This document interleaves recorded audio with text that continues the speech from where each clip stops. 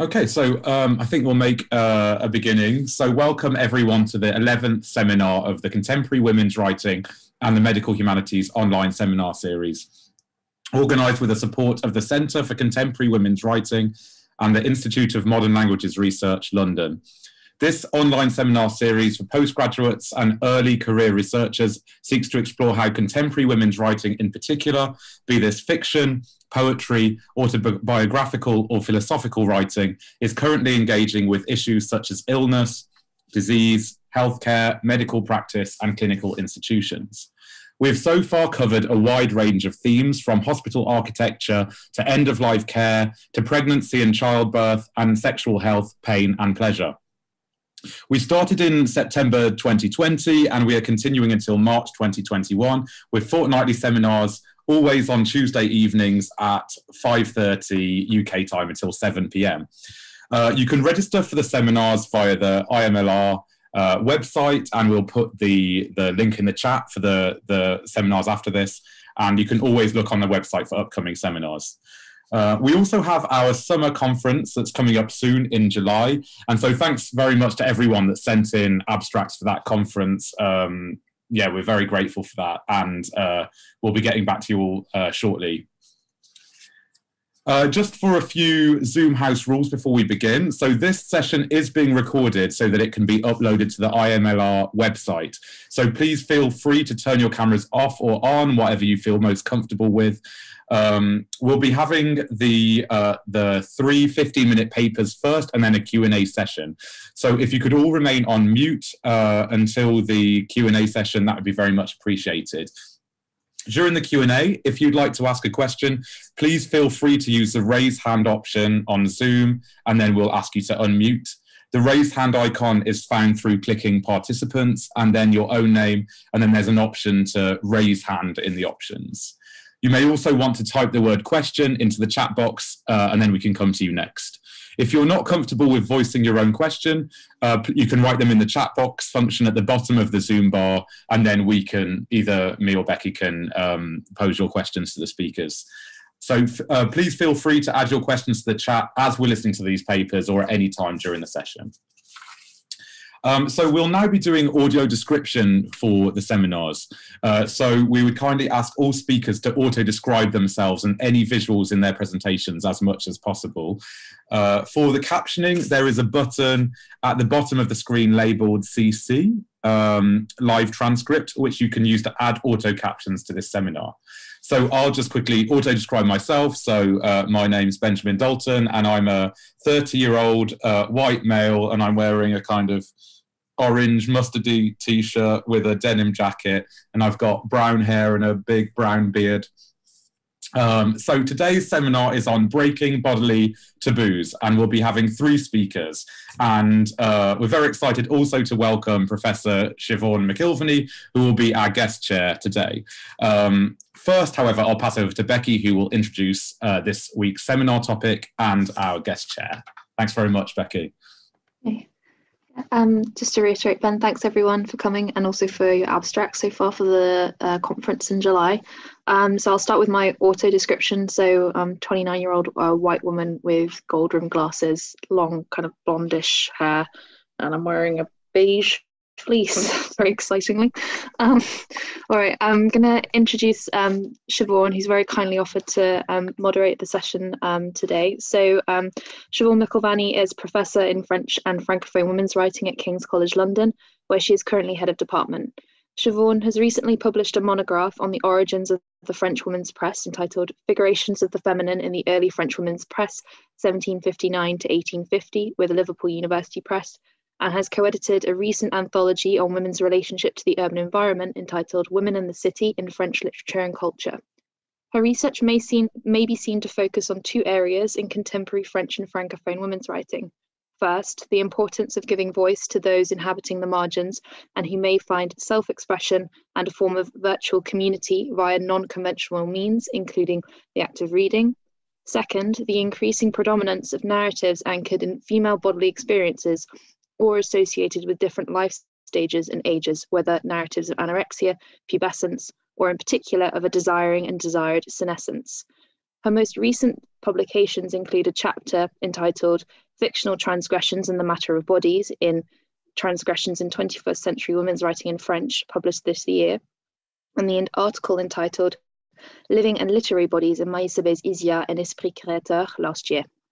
So she's in a perfect position to bring our three wonderful papers together today. So I'll pass over to Siobhan now. Thank you very much, Becky. I will auto-describe. I am blonde, Scottish, shoulder-length hair, and I'm wearing a white shirt with kind of horizontal stripes. First of all, thank you very much, Becky and Ben, for inviting me. I'm really thrilled to be here, and I just really want to say thank you for kind of discovering such a productive seam of, research. I'm sure you were also kind of taken aback at just the kind of fantastic proliferation of papers that you have elicited. And also, I think, these days more than ever, it's just been fantastic to have a kind of regular research forum where we all know, fortnightly we can meet and see one another. And I think that's been a really important supportive environment. So thank you for that. What I want to do today, the format's just going to be the same as usual, which is 15 minutes, then questions and answer following all papers. So we'll listen to the papers first and then have a Q&A session afterwards. This paper, the first paper that we're going to be listening to is by Freya Verlander, who is at the University of Warwick, and her paper is entitled Ecologies of Skin, Gender and Landscape. So I will introduce each paper after you've heard the paper in order, but really these papers are all grouped around the theme of breaking bodily taboos. So that's what unites them.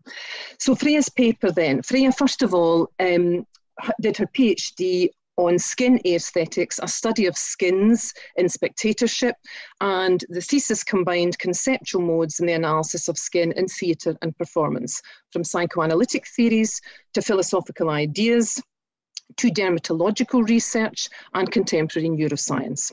Wider research interests beyond this project include related inquiries in the field of medical humanities, specifically the intersections between the humanities and dermatology, the olfactory senses, including taste, in relation to the skin in theatre, as well as how science fiction depicts the skin and skin conditions. So Freya, over to you.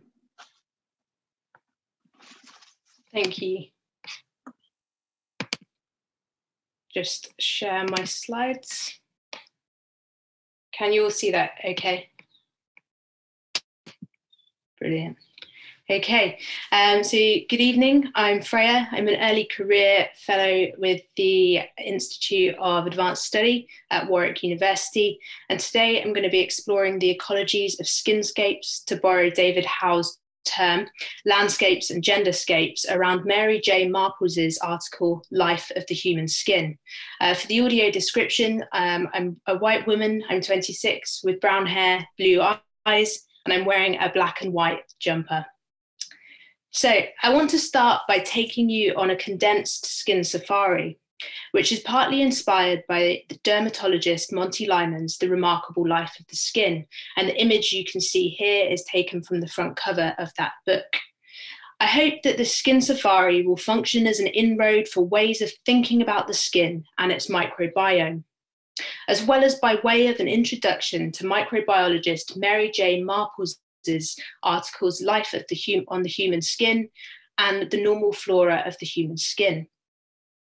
In this way, I suggest how Marples's works can be understood as inspiring medical humanities outputs, in particular W.H. Auden's poem, A New Year's Greeting, as well as how her analogies between the skin and ecosystem, or skinscapes and landscapes, can be understood as being literally brought to life in contemporary artworks. And specifically, I'm going to be looking at works by Joanna Raku and Melissa Fisher.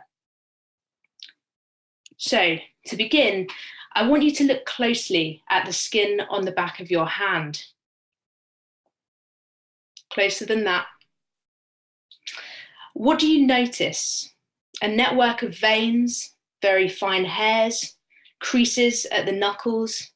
Perhaps you see scars and are reminded of their stories. Perhaps you watch as the tendons jump under your skin as you wiggle your fingers. But what if we look closer still?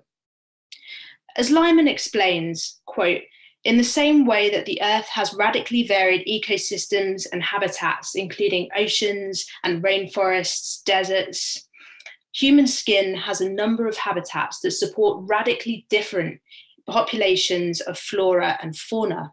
So the warm, swampy areas between your toes, for example, are radically different to the dry, desert-like surfaces of the forearms or the legs, or the oily habitat of your face. And while we're on the skin of your face, it's worth noting that so are these, the Demodex mites. Right now, they're clinging to your eyelashes and eyebrows. And at night, the male Demodex swims through the oil and sweat on your face in search of a mate. The females live in your sweat glands and hair follicles. They come out to mate, and then they return under your skin to lay eggs. I hope you're still sitting comfortably, although perhaps you're feeling more conscious of your skin as a lived in and indeed lived on surface. So that short excursion across the skin is part of my wider research into skin-bodied experiences and the way in which our skin acts as a site of embodied engagement. So the Demodex mites are acquired shortly after birth and are considered to be a normal part of our skin's fauna. They're also unique to our family lines, and because of this, Lyman has described them as time capsules, so they might be of interest to historians and medical historians. If you're interested in this, there's some great research by Elston, who looks at Demodex mites, facts and controversies. But Mary J. Marples also speaks about the Demodex mites, and she explains, quote, that they live as Adam and Eve did, in a paradise where all their needs are supplied, and that the follicle mite Demodex inhabits the skin of most adult humans.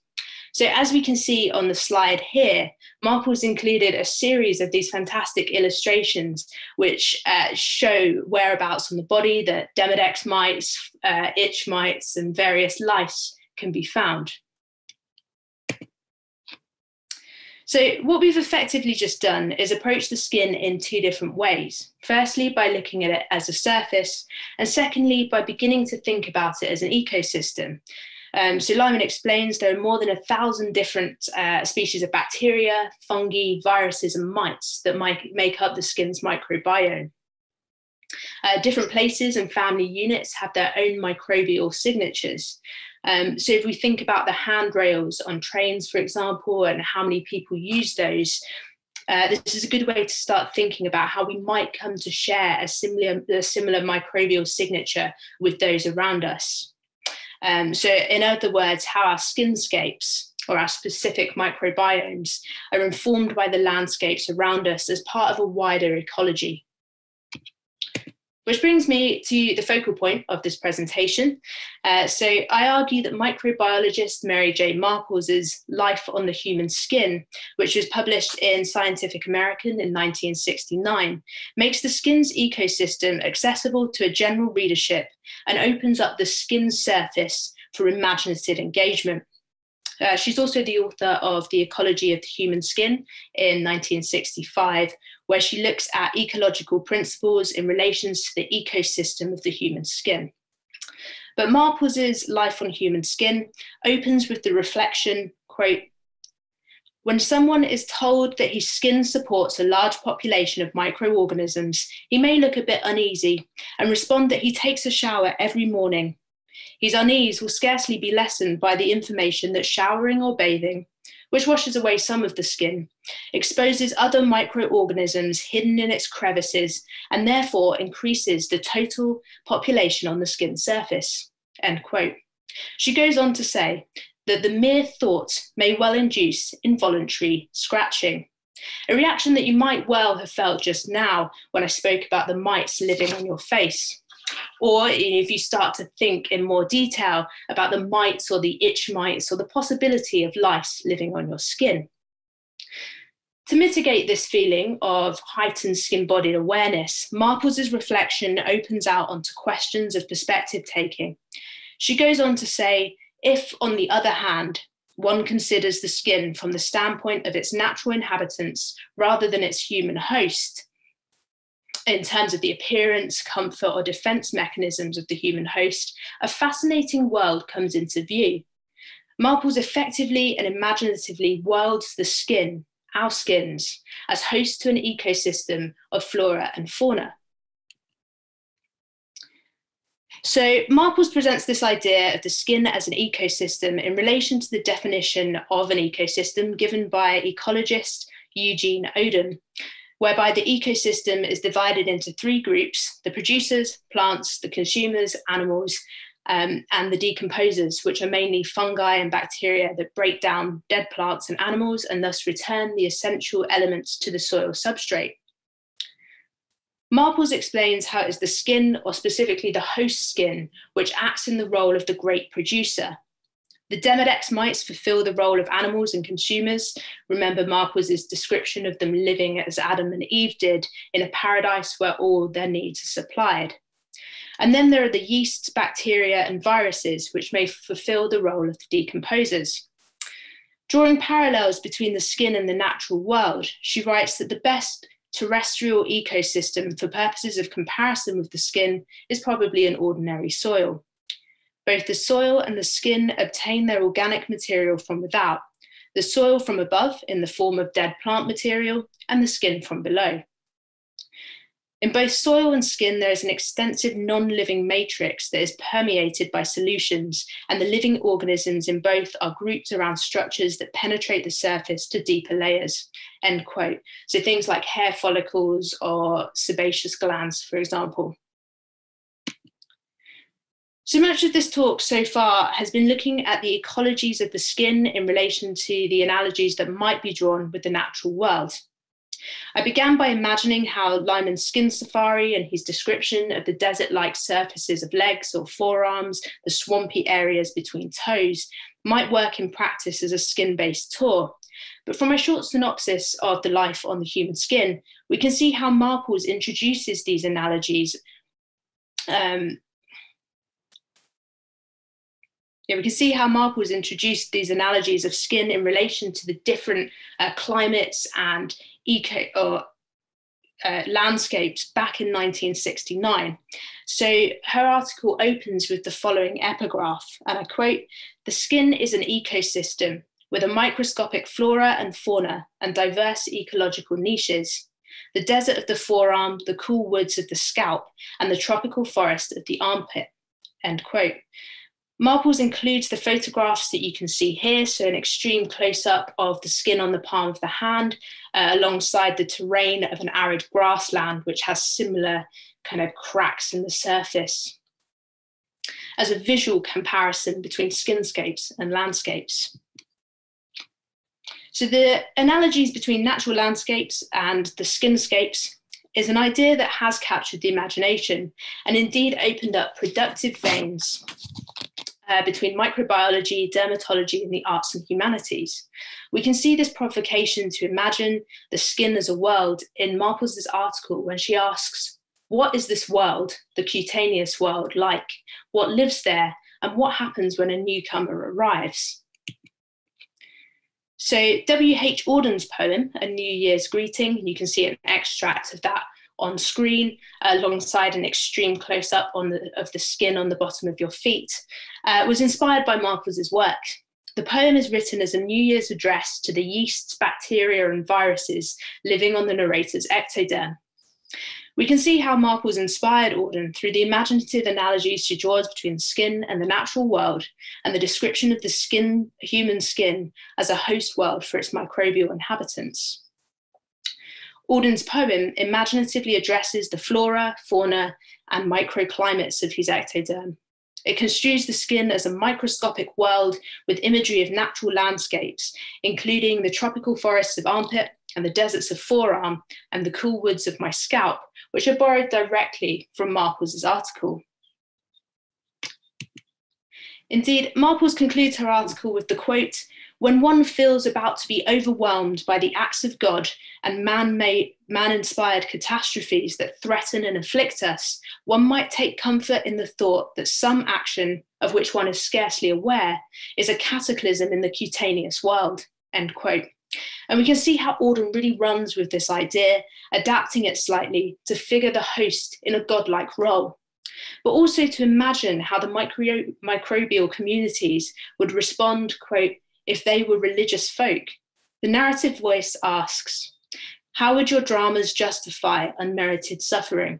Which imagines acts of God as the acts of the host.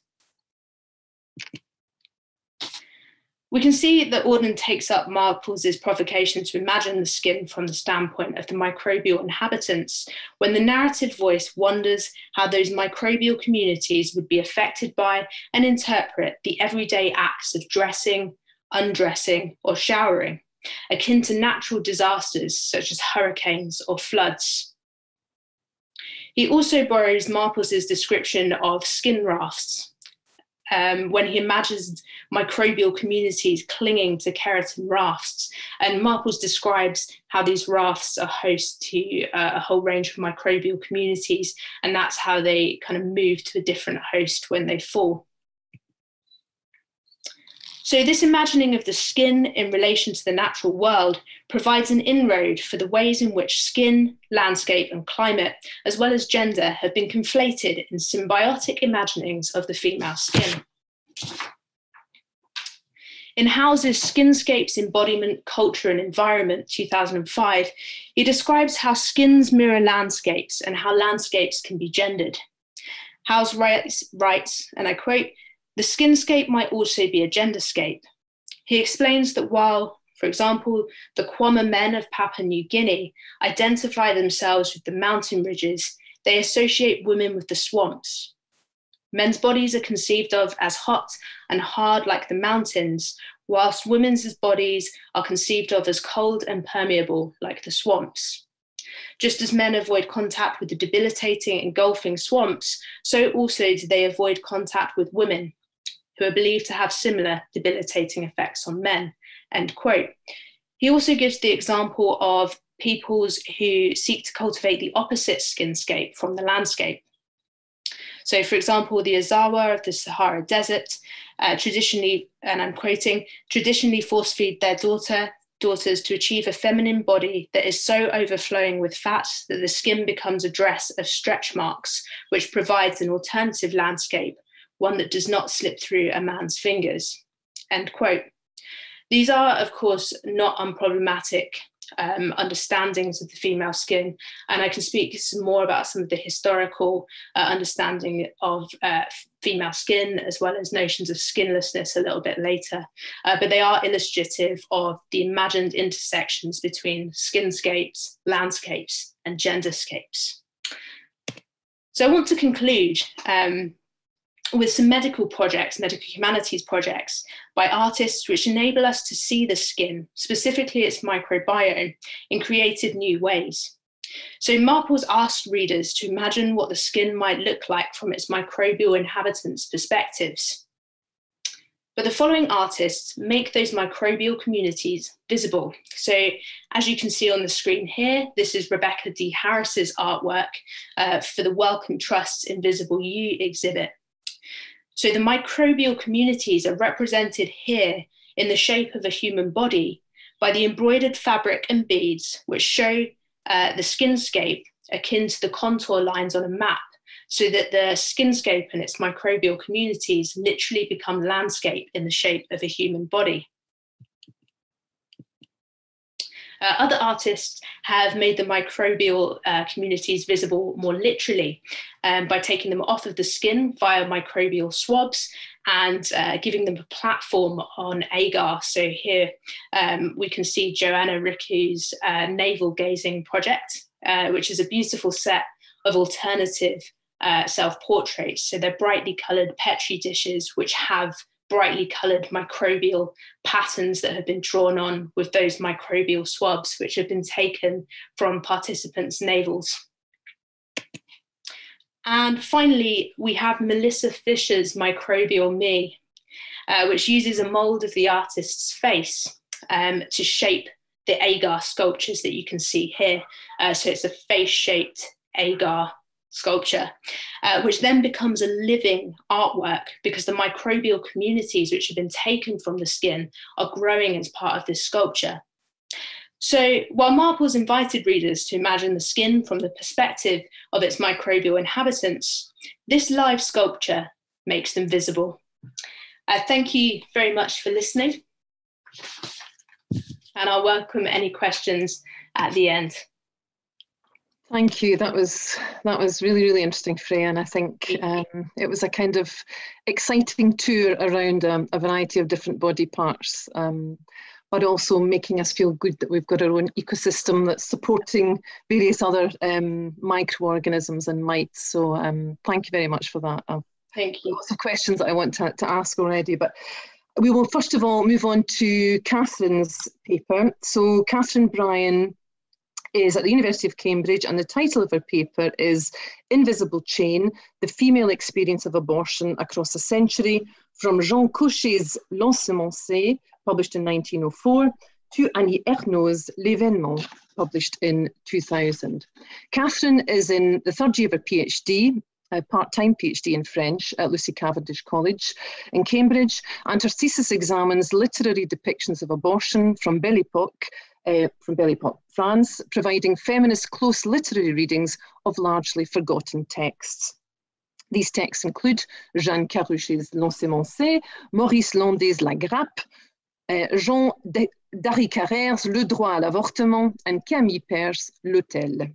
Catherine, over to you. Just unmute myself there. Thank you. Before I share my screen, I just wanted to double check.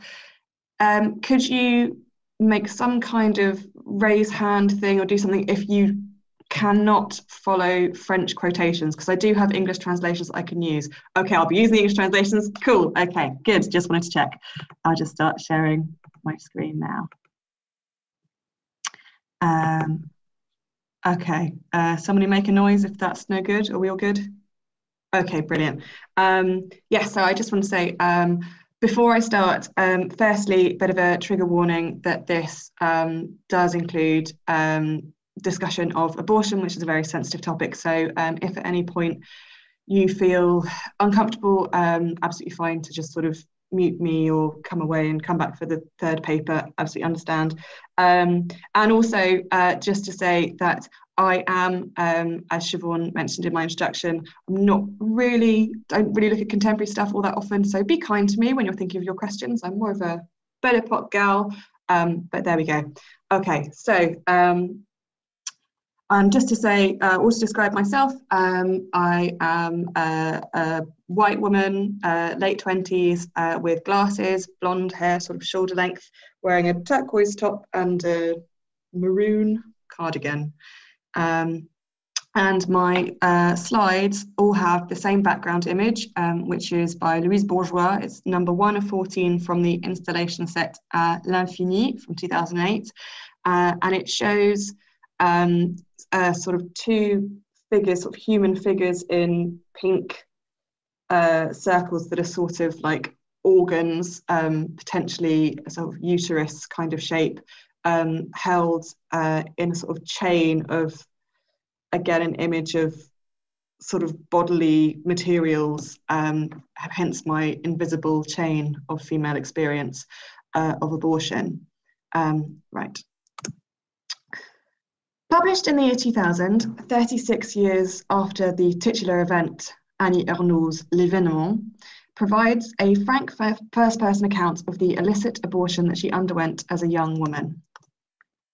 Although she had touched on the topic of abortion in her previous work, it is the first time she writes openly and in detail about her experiences and the procedure she underwent before the legalization of abortion in 1979. Jeanne Carrucher's L'Ensemencé, published in 1904, almost a century before Ernaux's text, tells the story of Armande and her attempts to terminate 3 pregnancies. Unlike Annie, Armande is married and has the support of her husband in procuring and administering the abortifacients, that is, the cocktails of supposedly abortion-inducing drugs. Multiple abortive attempts are all unsuccessful, and by the end of the novel, they have 2 children and a third on the way. If Arnaud's novel is about the abortion event of January 1964, Carochet's is striking for the absence of such an event. Instead, it outlines the societal stigma experienced by a non-maternal woman and the mark left even by failed abortions on her sense of self. I will argue that in spite of these differences, Jean Carochet's fictional Armande can be linked to the autobiographical figure of Annie through Arnaud's, and I've got the French quotation on the slide, but I'll read the English quotation, which comes from Tanya Leslie's translation of the text. Invisible chain of artists, female writers, literary heroines. So they're linked through this invisible chain and the female experience of abortion.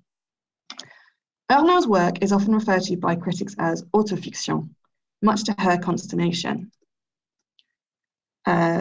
She says, I have nothing to do with autofiction. In autofiction, there is a lot of fiction, as it happens. In the end, I prefer the term autobiography, even though it is difficult for me to use it. So that's my translation of a quote from an interview with the L'Exprès from February 2008. Yet Arnaud's term autobiography is one that questions the very possibility of retelling one's life experiences. François-Emmanuel Boucher addresses this question of genre. And again, French on the slide.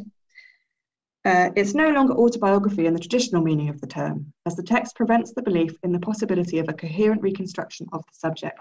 The story thus loses its regularity. The female narrator intervenes at any moment. The meta-discourse acquires such an importance that it disrupts the story itself. The novel presents two women, the young woman coming to terms with an unwanted pregnancy in the 1960s, henceforth referred to as Annie, and the writer looking back at this time and attempting to find the words to convey her experience. I'll refer to this figure as Arnaud. The novel opens in a doctor's surgery as the present-day Arnaud awaits the results of an HIV test. After the relief of the negative result, she is taken back to the same way I had awaited Dr. N's verdict in 1963, swept by the same feelings of horror and disbelief, in anticipation of the pregnancy test. This shared sensation between past and present experiences, so she talks of la même horreur, la même incrédulité, the same horror, the same incredulity, suggests a unified sense of self, one which the novel soon begins to unravel, however. As Boucher notes from the quotation I gave earlier, the 1963-4 plot is interrupted continually by la narratrice, the narrator, Arnaud, who jumps between moments in what Boucher terms meanders of memory, and sections in which she reflects on the writing process itself. The text of the novel is broken into fragments, jumping between then and now. In what Pascal Sardin ascribes to a desire to attain a degree of extreme objectivity, Arnaud provides references to her source material for the novel, with quotations taken directly from her diaries of the time. In one of the many paragraphs given in parentheses, Arnaud directly addresses the issue of proof. Apart from my diary and my journal, I have no sure indication of what I thought and felt back then because of the abstract, evanescent nature of what goes through our minds. Arnaud's need for la preuve, proof, suggests there is an intended audience whom she is attempting to convince. The following paragraph further elucidates Arnaud's fragmentation of self on the matter. She says, the only concrete evidence I have stems from the lingering sensations associated with people and things outside of me. The sparkling snow at Le Mont d'Or, Jean T's bulging eyes, the ballade of Sœur Sourire, which brings me proof of reality. So it's not the reader who needs this proof of reality, but Arnaud herself who cannot trust her own memories. How does Carochet's novel from 1904 compare to Arnaud's meta-literary work? Initially, L'Ensemencé presents a far more conventional narrator-protagonist relationship with its use of external third-person narrator. This is a work of fiction, and there is no sense of the author's personal entanglement, as with Arnaud. Carochet does play with narrative perspective, however. Armande considers her future happiness on the night before her wedding in the opening chapter. And these translations are my own. Tomorrow, in this abode that she had just decorated, she would experience her first night as a lover satisfied at last. Tomorrow, we will give ourselves to each other for always. Tomorrow I will at last close the door on my happiness.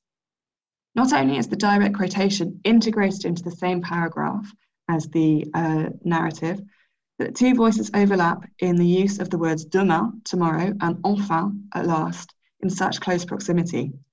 As Armand faces the struggles of unwanted motherhood, it takes a toll on her sense of self, and her inner voice reflects this. In the following passage after the birth of her second child, so much later in the novel, she attempts to understand her lack of maternal sentiment, and her thoughts are given in quotation marks, but there is a distinct fracturing of her internal monologue. So this next passage shows that we've got sort of 3 paragraphs of given in direct speech. Again, I'll give the English, the French on the slide. And however, it is in me like an illness, like a disability. Oh, to admit it to a doctor, to a scientist who would understand me, who would know him. He would not treat me, but he would not treat me, but he would absolve me, maybe. He would say, you are a very strange case, an anomaly, a monster, but it's not your fault. No, it's not my fault. I am the victim of something I do not know, of a hidden law that will probably never explain to me and which causes my life's misfortune. And despite it all, I'm ashamed. Oh, what misfortune.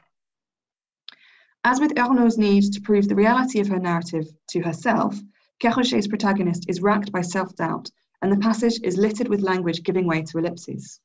What is striking here, and a reflection of the contemporaneous attitudes towards Catholicism in the build-up to the 1905 law on the separation of church and state, is that Armand's quest for absolution through confession is from un médecin, or un savant, or a doctor or a scientist, rather than from a priest. In L'Événement, Annie turns to both figures, but her treatment from doctors does not provide solace when the first doctor whom she asks for something to make the bleeding come back, instead providing her with a drug used to prevent women from miscarrying. Her regular doctor, Dr. N, is of no use either, as he refuses to engage with her euphemistic request, simply instructing her on before and after care. Don't tell me where you're going, I don't want to know. Just make sure you take penicillin 8 days before and after the operation. I'll write you out a prescription. When she calls him for help after the procedure, he recommends a painkiller, but makes it clear he will have no further involvement. She describes her experience with the doctor on night duty, called in for the serious post-abortum bleeding, as exposure and judgment. Furthermore, the surgeon who dismisses her anxious questions with a sarcastic, I'm no plumber, only expresses remorse when he realizes her social standing as a university student and not an ordinary salesgirl or a factory worker. Her encounter with the priest is no better, and her only revelation from this is that I was through with religion. For Armand, however, the introduction of this second imagined voice of the doctor scientist, combining the disinterested medical language of un cas, une anomalie, a case, an anomaly, with the more loaded and judgmental label of monster, gives Armand more confidence in her own defense. The uncertainty of peut-être, of maybe, from the first paragraph is replaced by a stronger declaration of innocence in the return to her narrative voice after the doctor's voice. Non, ce n'est pas ma faute. No, it's not my fault. Shortly before the conception of a third pregnancy, however, Armand's inner monologue again starts to splinter into a dialogue, but this time the narrative form mirrors her mental decline. How do those who still have it, those who, having loved, still believe in the possibility of free love? Perhaps they only believe in it in appearance. They pretend to believe in it. You yourself, have you admitted your secret anguish to anyone? No, but I clearly carry the weight of it. You also commit the fault, the very big fault of making passion your aim in life. What madness! In this passage, Kerouac combines the use of second-person address with the hyphen punctuation to indicate a new speaker. But where the imagined voice of the doctor scientist was given a new line in the text, here we see signs of the fracturing of Armand's sense of self, and the voices are therefore held together in one paragraph, with no clear delineation to indicate which, if any, is Armand's true voice. The fleeting moment of clarity and absolution from earlier is gone, and she returns to a spiral of self-denigration and shame. Fundamentally, both novels tackle the question of how to talk about abortion, and in particular, how to deal with the associated shame felt by both women. Lorraine Day has written convincingly on Ernaux's depiction of shame in L'Événement.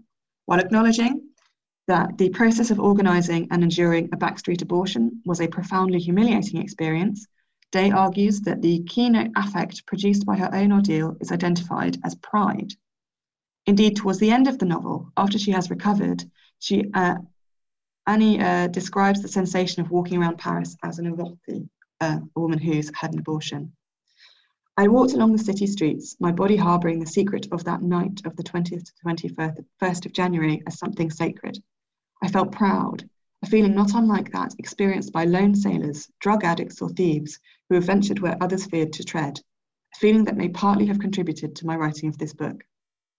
Ernaux associates secrecy with sanctity. She compares her experience not only with the illegal acts of les drogués et les voleurs, the drug addicts and thieves, but to the heroic navigateurs solitaires, lone sailors. For Armande, however, in L'Ensemencé, the forced secrecy of the abortive attempts brings out a different emotion. In the confusion into which the sudden burst of these new things had thrown her, it was shame which dominated, a shame of which she did not speak, but which choked her constantly. Shame of this information requested in euphemism, of these clandestine purchases, shame of these remedies, of all these vile concerns which dethroned her thoughts of love. Shame dominates Armand's thoughts and the syntax itself through its four appearances. Here the text imitates Armand's state of mind, with Kerouac choosing semicolons over full stops, allowing the ideas to run into each other in one long sentence, building momentum with the addition of multiple subclauses, and refusing the resolution of a final full stop, with the sentence dissipating into ellipsis. As with Ernaux, there is reference to the criminality of the act, as she goes on to describe the suspicious vials and banned drugs, transforming the apartment into one of these sleazy back rooms where criminal abortions take place. For Armande, clandestine equals criminal. There are no pioneering examples with which to compare herself. Indeed, Armand's counterpart in the novel is her friend from childhood, Marie-Louise, who finds purpose in a passionless marriage through motherhood. The novel tracks not only the collapse of Armand's sense of self, but of her only homosexual relationship. In a final confrontation between the two women in the penultimate chapter, Marie-Louise makes a surprise visit to her friend's apartment, where she spots the vials of abortifacients Armand has been using on her third pregnancy. After years of silence, Armand finally exposes her secret. The result of this admission is an explosion of words, and she challenges Marie-Louise directly. What? You are outraged? Oh yes, you are. Don't say that you aren't. Come on, I know. Abortion? You don't accept it, isn't that right? It's a disgrace for you, an infamy. You consider those who turn to it as criminals? Well, you can think the same of me, because I have tried, I don't know how many times, to self-abort. This comparison to the other criminals has none of the self-denigration of the earlier passage. She is no longer riddled with honte, shame, but she is able to see it as external to herself, imposed on her by the conventional maternal woman in society, represented by Marie-Louise. Once she has begun to speak, the consequences of such utterances no longer matter. At last she broke the silence kept, until then, about the misery of her life, unloaded her heart, let herself be seen with her powerless and desperate anger. Ah, to scream what had suffocated her for so long, to scream her thoughts and her acts, scream her pain of not being like others, her sincere efforts in vain, the torture of her amorous being that nature had forced into maternity. To admit all, to be pitied or blamed, what did it matter? But to speak, say at last the words she had never dared utter.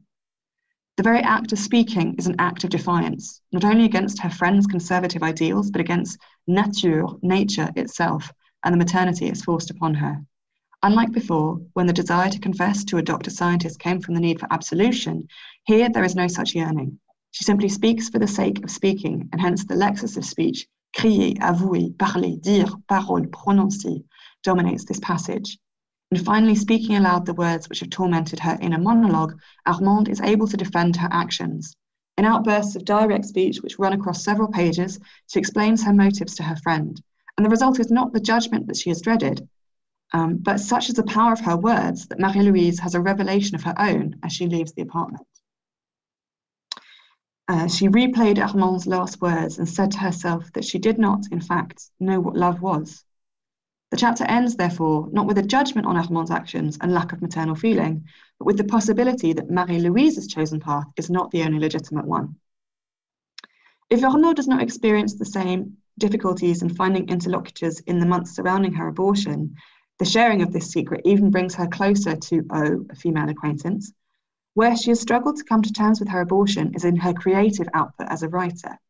In an interview promoting the publication of the novel, she explains why she has waited 35 years to write about it.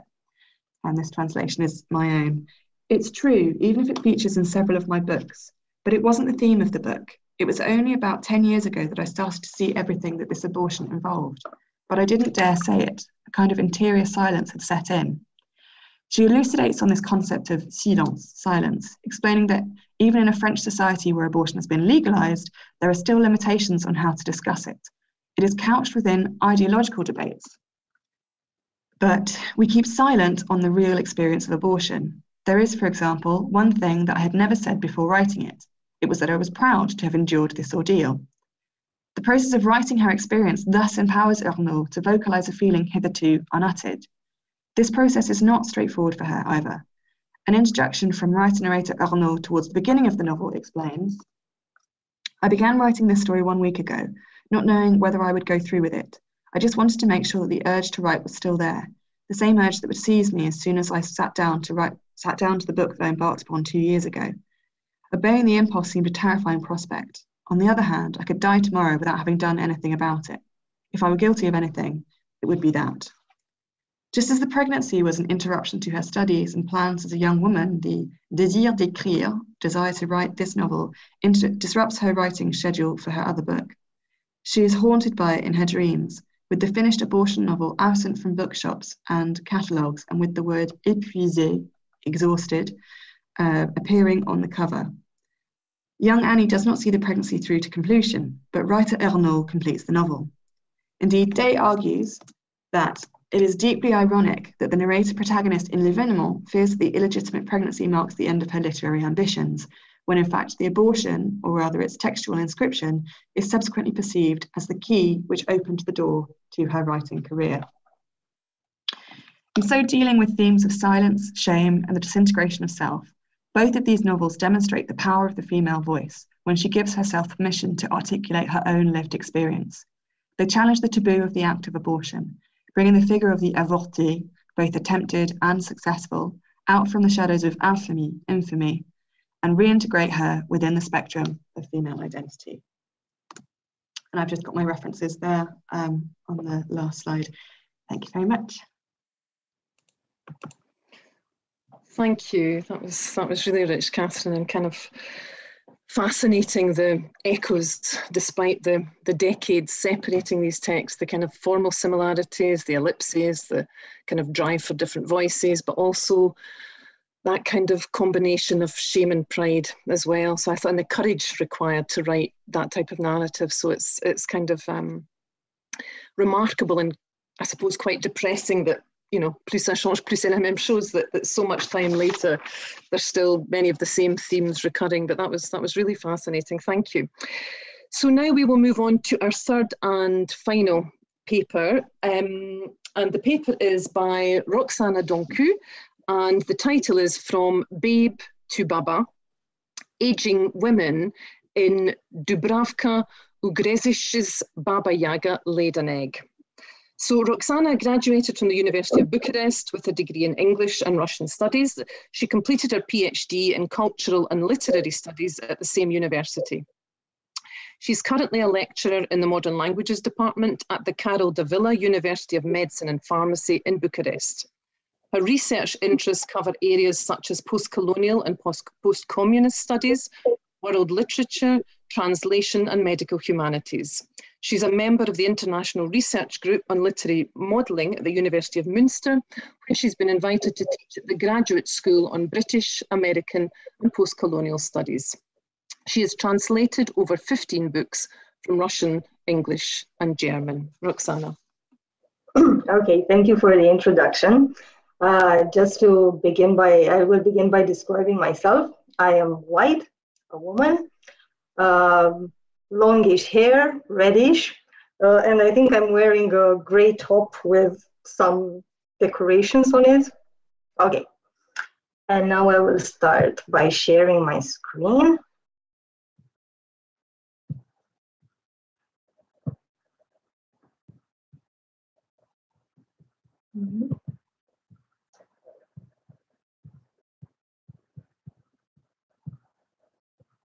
Is it okay? Is it visible?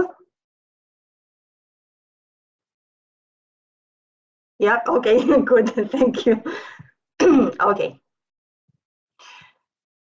So, just to introduce the topic, this is a picture of the author of Dubravka Ugresic, and the cover of the English translation of the book.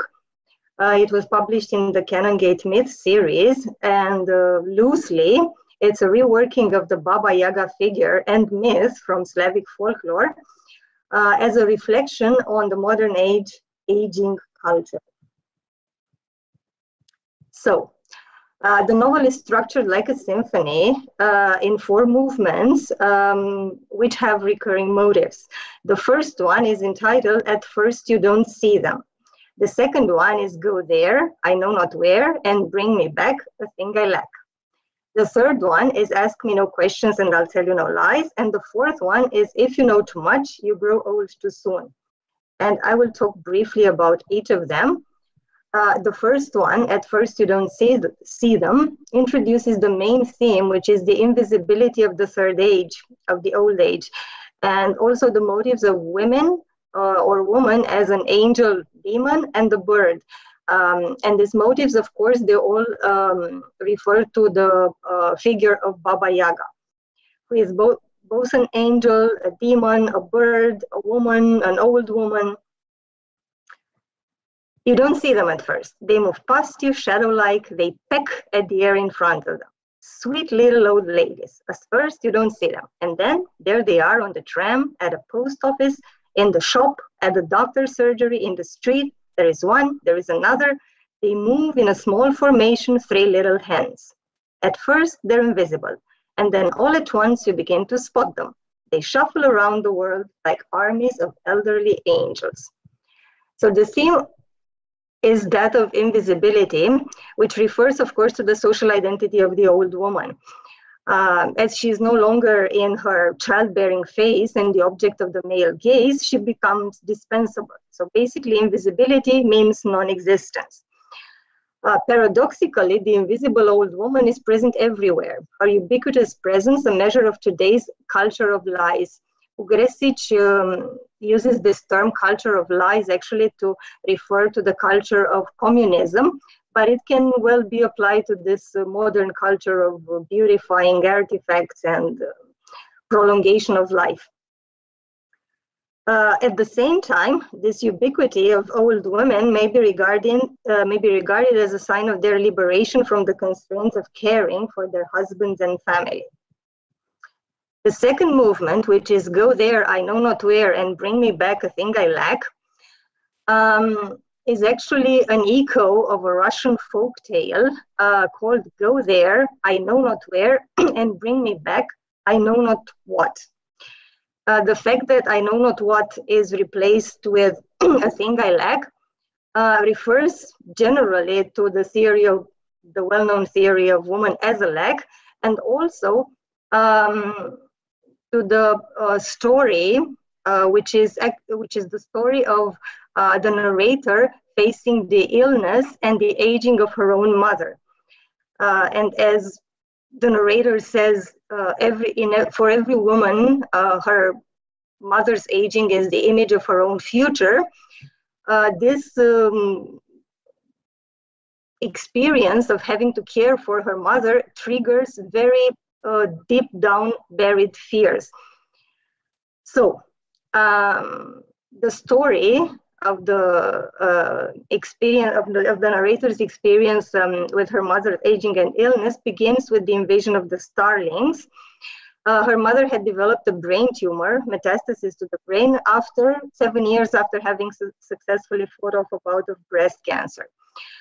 The birds symbolize freedom, transcendence, and eternal life, but at the same time, they bring to life this buried fears of the narrator. And these fears actually have to do with her mother's aphasia, of which anomia is a symptom, that is the lack of speech. And I have an example here. When her mother says, "Bring me the what? The stuff you spread on bread," which was supposed to be margarine. And then, "Bring me the biscuits, the congested ones." And then the narrator explains, digestive biscuits. Her brain was still functioning. She was replacing the less familiar phrase digestive with the more familiar congested. The connection between language and the brain followed some different route. This lack of speech in her mother, being a kind of a mirror of the narrator's future, and the narrator being a writer, one can understand why it provoked, or it made her fear so much her own, or face her own mortality. And maybe, or perhaps her future illness. Another symptom of old age seems to be shrinking. She began coming up with ways to help herself. She started adding diminutive words like little, cute little, nice little, sweet little, which the narrator herself uses in the introduction with sweet little ladies, which she had never used before. Perhaps that way she felt less alone. She cooed, another reference to the birds, to the world that surrounded her, and the cooing made the world seem less threatening and a little smaller. She had shrunk, that is what it was, and the world was looming. The third movement is Ask Me No Questions and I'll Tell You No Lies. The transition to this third movement is done by introducing the character of Abba Bagay. If you look at the name, it's actually the mirror reflection of Baba Yaga. Abba Bagay is a young Bulgarian woman who acts as a guide for the narrator on her trip to Varna on the occasion of her participation in a contest called the Golden Pen of the Balkans. Abba Bagay, the student in Slavic languages, is also the author of the last section of the novel, the fourth movement, which is a theoretical commentary on the mythology of Baba Yaga. So we have these trios, the old mother, the mature daughter, and the young woman, who reappear in the third section as a trio of old women going to a wellness center or to a spa in Czechoslovakia, actually the former Czechoslovakia in the Czech Republic. And these three women are called Pupa, Kukla, and Beba. All the names refer to doll or babe in different languages. The aphasia that affects her mother's speech is also reflected into the next section by some formulaic endings which separates the stories.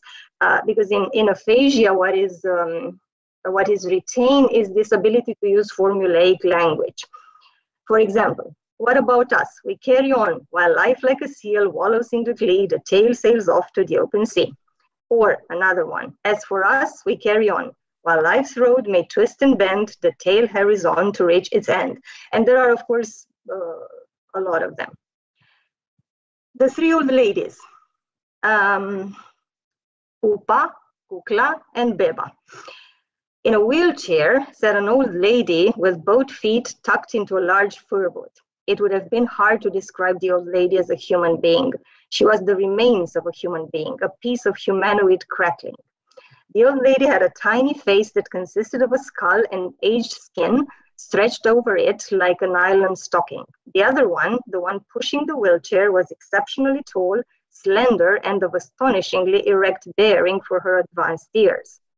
The third was a short, breathless blonde, her hair ruined by excessive use of peroxide, with big gold rings in her ear and large breasts whose weight dragged her forward.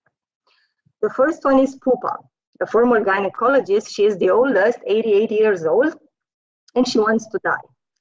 Pupa often dreamed about how nice it would be if someone were to take her to Greenland and forget about her, lose her the way one loses an umbrella or a glove. She had reached a stage where she was unable to do anything anymore. A typical Pupa pronouncement is, one is shit, people are like flies, and where do flies land if not on shit? With a training in science, she is a no-nonsense woman who believes that we exist in order to procreate. As a hard-boiled utilitarian, she thinks death is the natural solution. Her desire for death is also an indirect criticism at the culture of life prolongation and life extending strategies, which is part of this section and which is represented by Dr. Topolanek. I will talk about him later. Kukla, the second one, or the woman footnote, Ugresic has a whole theory on the woman footnote. In the novel, she is described as the perfect wife, a wife cover, a wife prosthesis, or a wife mask.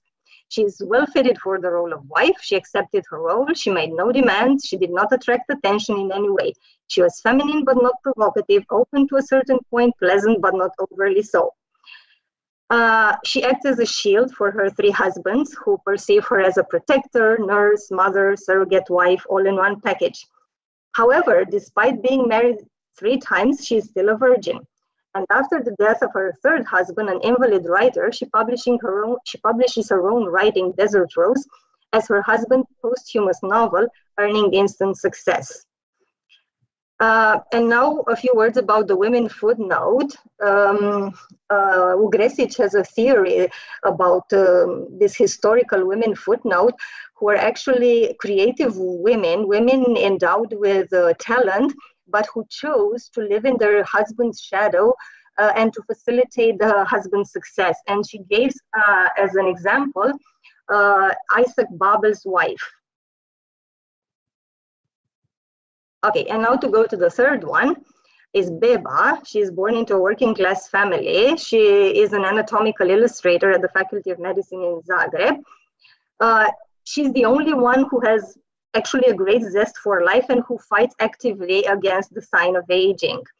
And I underlined here in the quotation, it's a long quotation about how her body is disintegrating. Beba and her body lived in a state of mutual intolerance. And in order to hide the disintegration of the body, she began to wear a minimizer corset, which reduced the size of her bust, large earrings, strikingly long scarves, big brooches, big rings, all with the intention of deflecting the critical observer's gaze. As I said, she really likes and enjoys her life. So in the spa, she goes to massage sections. She takes a massage which is called, let me check again, the massage of Suleiman the Great. And she falls in love with the Bosnian, who is exoticized into a Muslim by the spa manager suffering from priapism. And now to Dr. Topolanek. He's a child of the revolution in Central Eastern Europe. And he basically makes a lot of money out of putting into practice the old communist theories of life extension and life longevities. And there are, all these theories are discussed in the book. Most of all, Bogomolets, Alexander Bogomolets' theory, he is an Ukrainian, and also the Romanian Ana Aslan, who was famous for inventing the Gerovital. So he is the Central European version of the sign of patriarchal order, lumping together aging men and women and lecturing them on ideas of longevity, also ignoring their differences. And in the folklore story, he is the modern day equivalent of Kashchei Besmertly, is in Russian Kashchei the Immortal, the archetypal male antagonist. And now I have, I'm not sure if I have to describe these pictures. Anyway, on the right side, it's a picture by Munch of 3 old women, and then I try to find a picture of Dr. Topolanek or a doctor just to, anyway, to put them together. So basically, Dr. Topolanek represents capitalism, consumerism, the totalizing gaze, essentialism, and then you have the 3 women, Pupa, Kukla, and Beba. For Pupla, her body is the other. She is totally dysfunctional. So this is why she wants to die. She is no longer connected to her body. The body doesn't listen to her any longer, so she wants to die. Gender socialization is irrelevant for Pupa, as she was born in communism in the equality between men and women. This is why her character is like this. For Kukla, who is still a virgin, her body is still a mystery. The gender socialization a success, as my quotation proved. So she was perfectly fitted for the role of wife. For Beba, her body is the object. This concept of Kristeva, the object being something between the self and the other, something that you don't recognize, and you have to set borders between you and that thing. She doesn't want to come to terms with the fact that her body is disintegrating. And her gender socialization is actually still going on. She's basically living her life. She was very poor and couldn't live a normal life. So she is living her life now as she's getting older. In the fourth movement, we have Baba Yaga, who is this mythical figure chosen to mediate among the variants of female aging. And I have a quotation from the book. Myths are memes, units of cultural transmission, or units of imitation as defined by evolutionary biologist Richard Dawkins. Myths take themselves to pieces, add bits on, mutate, get transformed, adapt, and readapt. They travel. In traveling, they retell and translate themselves. They never reach their destination. They are locked forever in a transitional, translational state. There is usually no single clear-cut mythic story. There are only numerous variants. And the egg from the title is a symbol of the renewal of life and resurrection. And as such, the title points to aging as a transitional state whose natural end, death, is part of the endless cycle of life and death. Baba Yaga acts as a symbol of polyphony in the sense of Bakhtin, many voices or multi-voicedness, multiplicity, metamorphosis, and transformation. Baba in Russian is a kind of a floating signifier. It means old woman, grandmother, lady, woman, wife, and is also a colloquial term for a cowardly man. In noun phrases, it's used to designate female demons or witches, and also popular names for illnesses. And the text lists a lot of variants of Baba Yaga. I only gave a few just for the sake of examples. Also, the roles of Baba Yaga are different. She sometimes appears as a helper, a donor, as an avenger, a villain, as a sentry between the two worlds, as an intermediary between worlds, but also as a mediator between the heroes and in the story. She is part of the mythological family of old and ugly women with specific kinds of power. The recurrence of number 3 associated with women, the trio, old mother, middle-aged daughter, young woman, and also the 3 old women, points to the triangle of female power and authority, and also to the fact that a complete woman is young, it should be taken whole, young, middle-aged, and old at the same time, like Abba Bagay, who is described as an aging child. It is also a reference maybe to the third age, which in connection with the archetype of the crone points to liberation and empowerment. Liberated from the objectifying male gaze, women can turn into the subject of their own lives or their own writing. And the final question is, how do women cope with their post-hormonal, post-sexual self? Well, the answer that the novel provides is also a lack. So there is no single answer to this question. Actually, what the novel does is to decenter the notion of aging women, because it shows that there are as many variants of old women and as many ways of aging as there are many faces and interpretations of Baba Yaga. And with this, I conclude. Thank you for your attention.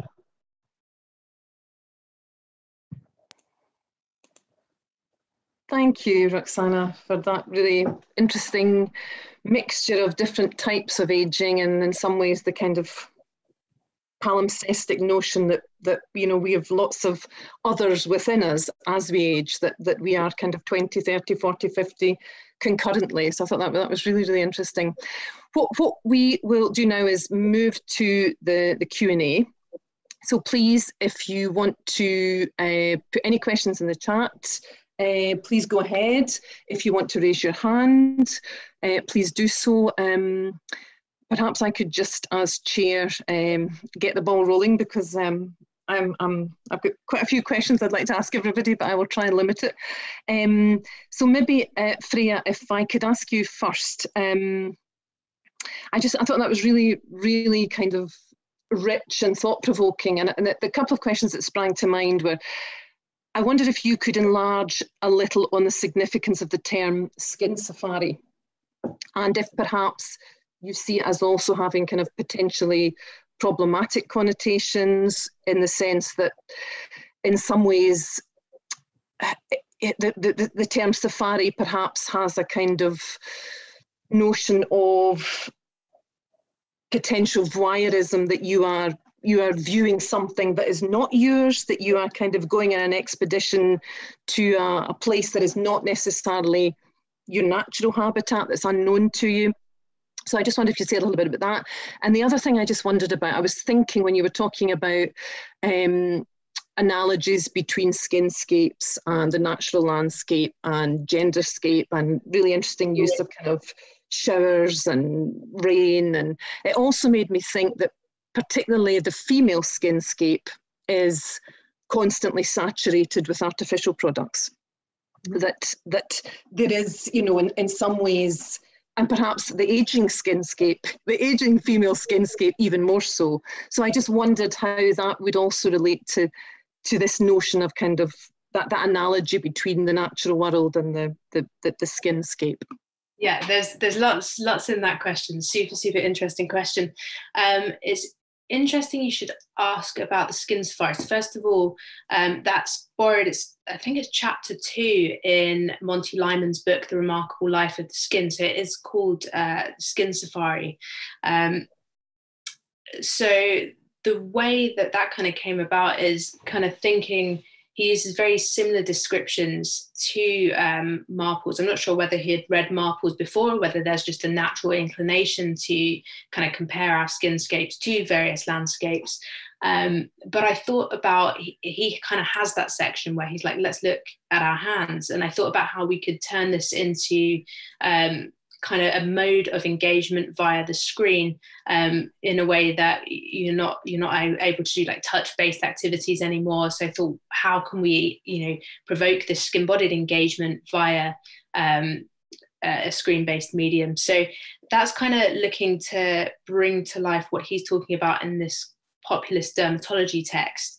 But in many ways, it is something that Mary J. Marples had already covered in 1969.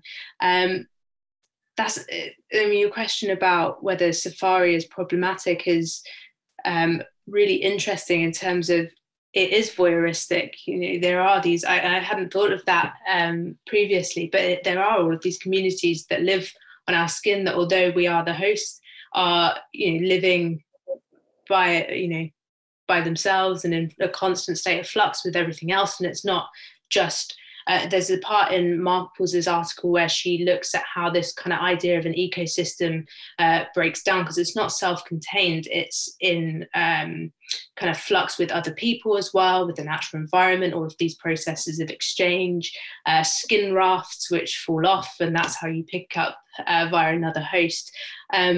Yes, that's a really kind of thought-provoking way of thinking about it. I think, you know, in Auden's poem as well, there's certainly that voyeuristic kind of, or the kind of sense that you want to play God in this relationship with the communities on the ectoderm. The second part of your question, which looked at the ways that we look to kind of cosmeticize, or the cosmetics that are available for our skin, particularly with aging skin as well. I've been speaking to some students studying dermatology at King's College recently, and the skin's microbiome is hugely under-researched in comparison, for example, with the gut's microbiome. And we know from various commercial health products that the gut's microbiome, we've got Activia, all of these other health products that are designed to keep that in balance. But we haven't quite tapped into that in the same way with skin products yet. So I think you're going to see, as research into the skin's microbiome increases and develops, I think you're going to see a huge expansion of that market. But in terms of the market that we already have, I think, as far as I understand, lots of products particularly things with collagen, the idea that you can fit molecules of collagen for them to be absorbed through the skin. That can't happen. It essentially plays into anxieties, I think particularly female anxieties surrounding the aging process. You're being sold.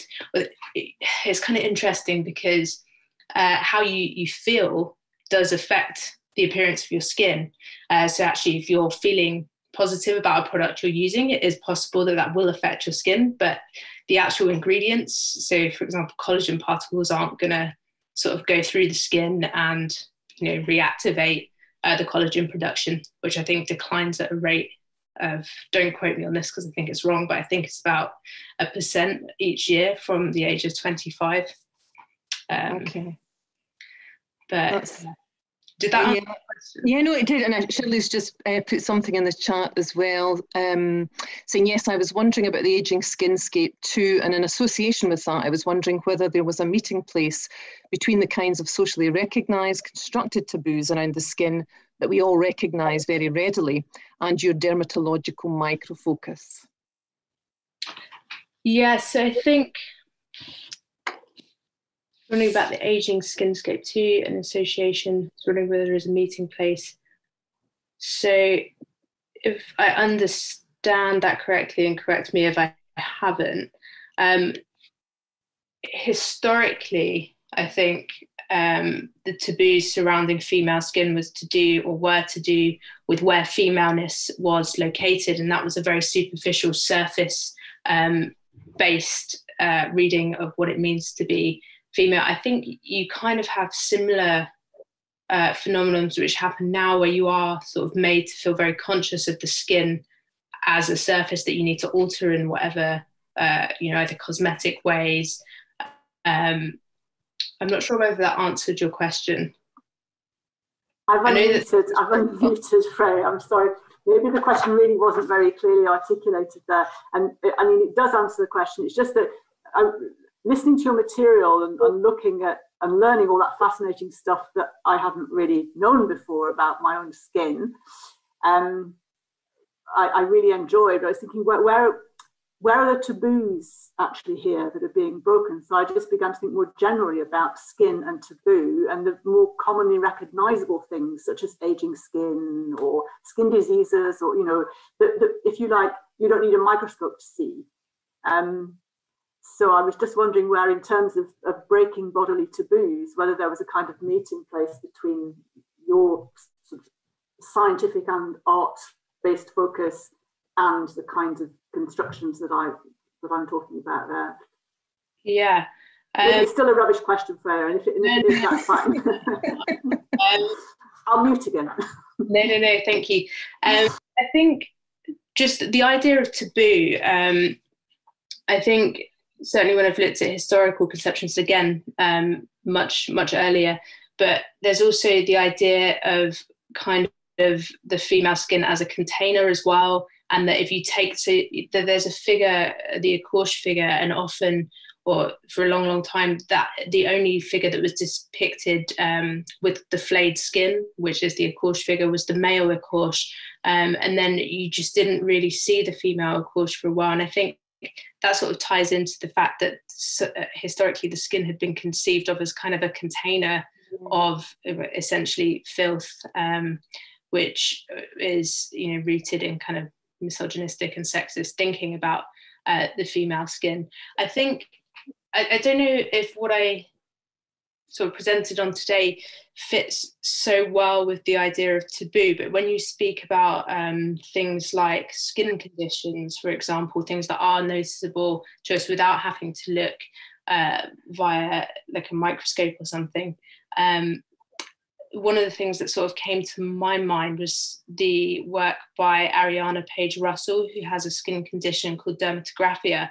And she essentially raises awareness of that skin condition rather than sort of, feeling self-conscious about it. She integrates that as part of her artwork to kind of raise awareness of the condition, but it essentially means writing on the skin. So she creates all of these really bright and colourful works with actual writing on her skin where she draws the patterns. But yeah, I do think there's probably a lot more that I could say on that, but going off on kind of tangents. Did that answer? Thank you. Yes. The other thing, just briefly, I was thinking of was the hymen, which is also skin, but internal skin. And that made me think of that as well, about the container. I don't know if you know Nina Bouraoui's Les Voies Interdites, but she has a kind of, you know, fantasy passage where the hymen is broken and the kind of inside comes out, that there's a kind of inevitable merging of inside and outside with the breaking of the hymen. So I thought that was another type of skin that's internal as well. So that's really interesting. Thank you. Thank you. No, thank you. That's great. I just wanted to, let me just see. Okay, so this is from Anne. This is not a question, barely a comment. Interesting, it's all about the perception. Very interesting to see the relationship between the mental perception and the physical reaction. The interaction between the two tends to be, I think, quite separated in the sciences. Maybe less and less with gut microbiome research, as you mentioned. I think that relationship body-mind was articulated in some ways in all three presentations. Yeah, absolutely. I think that's absolutely right, Anne. Thank you for that. Maybe then if I could just move on to ask Catherine a quick question about her text. First of all, I was really interested in the fact that you didn't talk about them in today's paper, Catherine, in too much detail, but I just wondered about two things really, about the reception, if you have any knowledge of the reception of these early texts, and it seems to be toured by men and toured by women. Maybe that's not right, but that, you know, how they were received, because I was also thinking from Ernaux's perspective, as you know, she first dealt with abortion via fictional means in Les Armoires Vides, and then moved on to L'Événement. So even, you know, she too kind of moved from, you know, different forms over the duration of her career. And I just wondered if you could say anything about the reception of the early texts that you work on, and perhaps the kind of creative impetus behind them, because I think one thing that comes through in L'Événement is that kind of desire to relate to other women. So by, for example, I remember the kind of scene where the abortion takes place in the Luz, I think, at university, where she says, despite the kind of very isolating spatial surroundings, she's kind of locked away, I felt a sense of kind of almost intergenerational pride in linking with other women who'd also gone through this experience. So I suppose, you know, do you think that some of the earlier texts were also, there was a drive for kind of some form of relational community building there as well?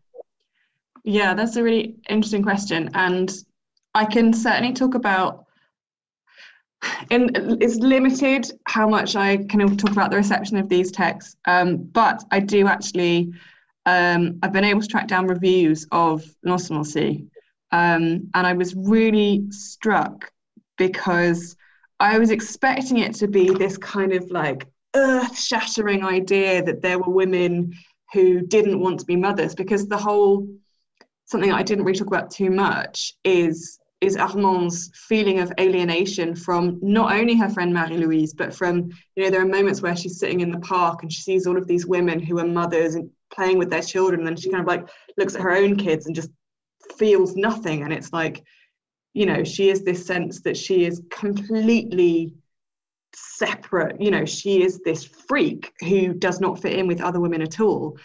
And yet the two reviews that I've been able to find so far, the one that goes into detail, and I can't actually, it's a real thing that they didn't tend to really say who was writing the pieces in the newspapers at that time, so I don't know if this review was from a man or a woman.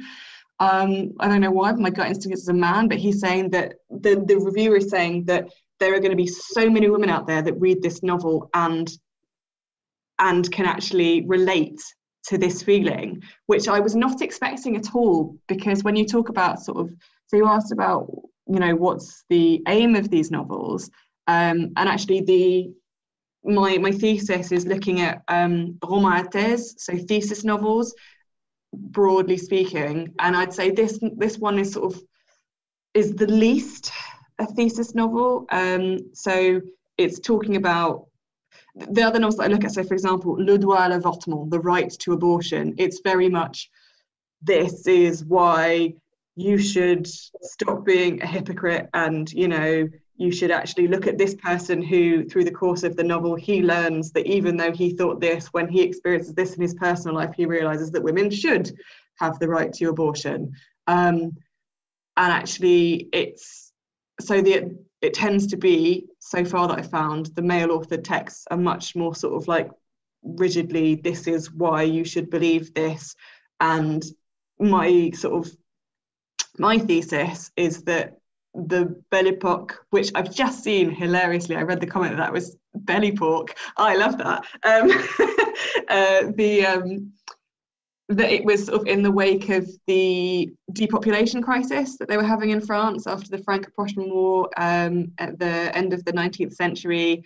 And sort of unbeknownst to them, leading up to the First World War, there was this real crisis about, how are we going to rebuild France's population in order to be a viable force within Europe to try and compete with, reunified Germany and all of this. And so abortion kind of comes to the fore as this, it's more seems to be a topic about, it's not how Arnaud sees it, and I think how it comes across in Orsenancy. It's not really a woman's issue, actually. It's more depicted as, this is why it's really important that, we should be encouraging people to have children to rebuild the population. So yeah, it's kind of, this one novel kind of comes out from from the rest of my thesis, but I think it does really speak to Arnaud's novel, which, like you said, is kind of a sad way that I still think, I read this novel and it feels so relevant even to this day of women's experience of, can they talk about, whether it's feeling a lack of maternity, which today, it's still seen as a radical choice, or any other things about whether you can actually voice these things. Sorry, I've gone on for a long time there, but I hope I answered. No, that's that I completely agree with that. And I think actually I was reading Chanson Douce for other reasons again today, and that struck me as well, that Slimani has said repeatedly there's no such thing as maternal instinct, and it's still, Beauvoir said it in 49, and enfanter c'est prendre un engagement, and it still creates such a flurry of shock at any, I've seen her give various kind of presentations, and when she says it, the room, there's ripples of disquiet in the room whenever she mentions it. So there is that sense that there are certain issues that still cause consternation. Becky has got a question for Roxana, so sorry, I'll be quiet. Becky. Thanks Roxana for introducing that book, to us. I hadn't heard of it before, but you kept on coming with all these slides of like more and more layers of like potential medical humanities kind of intersections and topics, just like the representation of like the wellness clinic and then the doctor and the 4 older women, and it just seemed to be incredibly like layered with all of these different, and then the aphasia as well with the older aging mother. It was just very, very rich. Like there must be so much to say about it. There was one particular quotation from the slide which I wrote down, which is kind of gross, but I just really loved it. I think it was in one of the middle sections where an older woman is described as a piece of humanoid crackling. I just sort of saw it on the screen and I thought, that is so harsh. Oh my gosh. It's very strong on language, aggressive, and the novel is actually hilarious. If you read it, and indeed, as you say, it's multi-layered. It begins with this introduction into the narrator's problem with her mother's aging. Then it's the story about the 3 women, all of them different, all of them having different life stories, and they converge at the wellness spa with Dr. Topolanek, who is lecturing them on longevity, although, Pupa wants to die, another one wants to have sex, and the third one just finished the novel, so she doesn't care about anything else. And then you have this theoretical digression, which is actually like the third part is actually like a paper given at a conference on Baba Yaga. And then, of course, there are all these, she's a great admirer of Nabokov. So I think this is why you have all this, language games. And yeah, she's one of the greatest writers from the Central and East European space. Yeah, because that quotation, the piece of humanoid crackling, if I just come back to that, because when you put it on the screen, I thought, okay, this is either like just being, deliberately harsh, or I thought it's actually quite funny. Like, it's very like visceral and has a nice crossover with skin with Freya's paper. Some people were shocked. Not only people in the West, also people in her native country who called her a witch. She has very strong language, but she's also very funny. I find her very funny.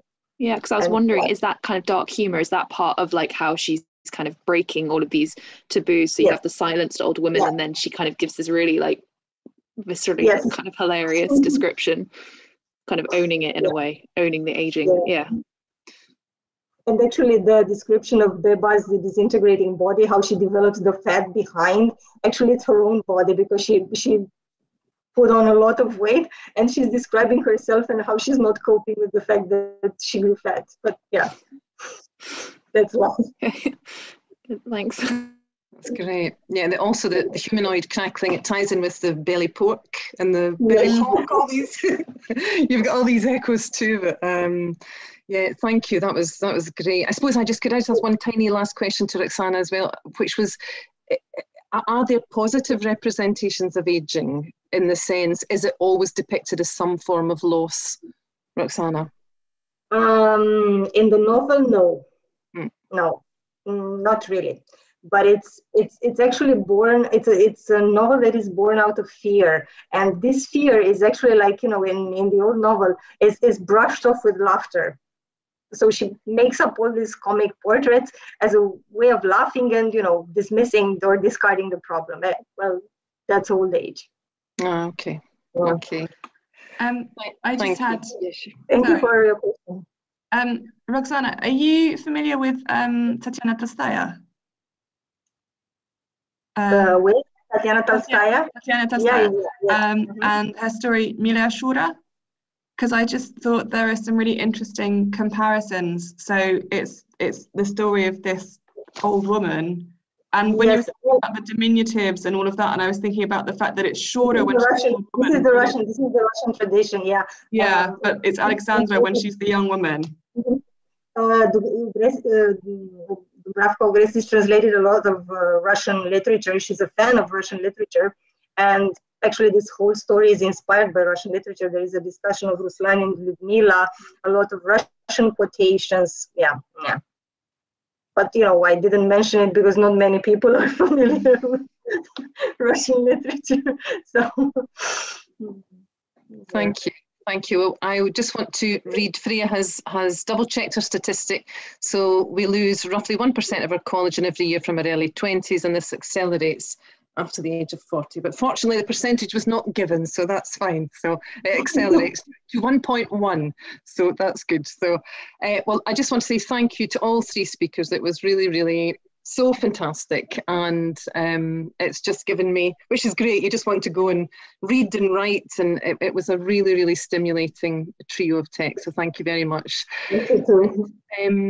Perhaps before, if I hand back to Ben, if I could just give a little shout out to a little bit of publicity for Women in French, who are hosting a conference, a remote conference, which is organised, I think Polly is here, Polly Galis and Julie Rogers, based in Maynooth University in Ireland, from the 7th to the 9th of May this year. There's fantastic papers, 3 days, I think, of wonderful papers, and the title of the conference is Femmes dérangées, Femmes dérangeantes. So disturbed and disruptive women. So that's 7th to the 9th of May. So a little bit of publicity there for that, but okay, I'll be quiet. Thank you. Over to you. Thanks so much, Siobhan, for that, and thanks so much for guest chairing today.